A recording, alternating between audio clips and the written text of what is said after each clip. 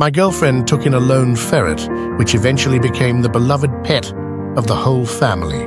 As soon as it comes home, we give it fish oil to supplement its nutrition, and the little one loves to bathe. At first, the dog used to bully this new friend, but the little fellow didn't back down and quickly established dominance. Whenever my girlfriend goes out to play, she takes it along, and when it gets tired, it sleeps right there.